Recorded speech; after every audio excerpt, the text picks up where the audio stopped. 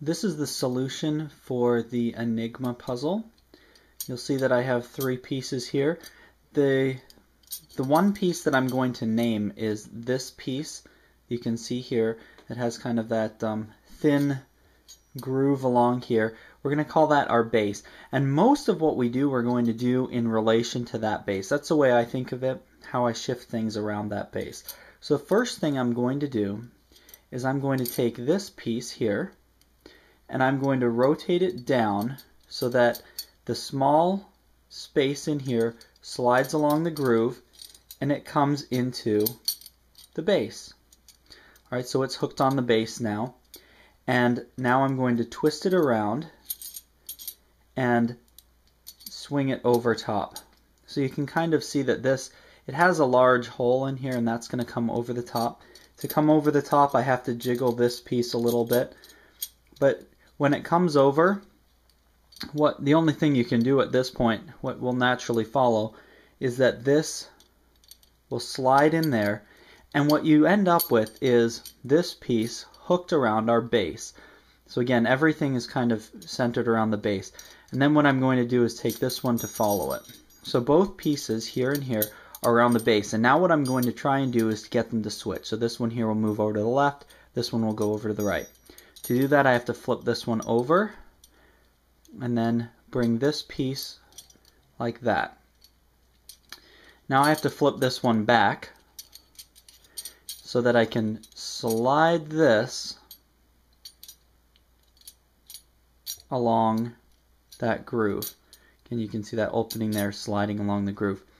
And when that happens, what happens is the tail end of both pieces go through that. And you have, again, the 2 pieces hanging off of the base.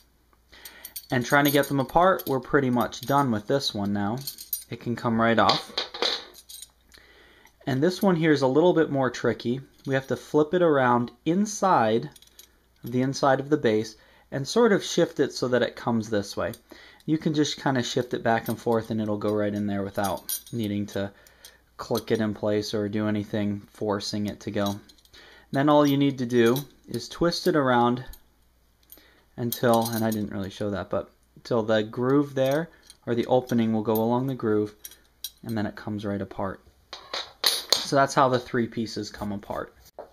To put the Enigma puzzle back together, again I'm going to use this as my base, and basically do the opposite of what I did in all the other steps. So I start by sticking this piece inside, and then sliding it along our ridge. And you see, I did this right here on purpose so you can see that. When the tail ends, if you put them in like this, the tail ends will jam together. So you've got to be careful to put them in like this so that they're separated. And then you can just flip them around. And I like to kind of just have it hanging off of the base. This one here will then slide right into the base like that. And what we're going to do now is just to switch this one over to the left, this one over to the right. To do that, you take this and you go around, and you'll see right here that the small hole right there will go right along the ridge here. And when you're doing that, at the same time, the tail end of this piece needs to be going in. So you're kind of making those 2 motions at the same time. Then this piece gets spun around like that, and this one will go over top of the kind of the loop there of that. And what you end up with is, again, those 2 pieces sitting just like that, hanging off of the base. Because we're trying to put them together, or connected together again, this one here will go along there until it gets stuck, basically, up here at the tail of the base, and that. And then I'm going to take this piece here, and it's going to essentially follow them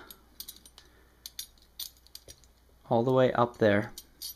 And because I have the large circle there, or the large hole there, that is going to go right over the tail and the loop.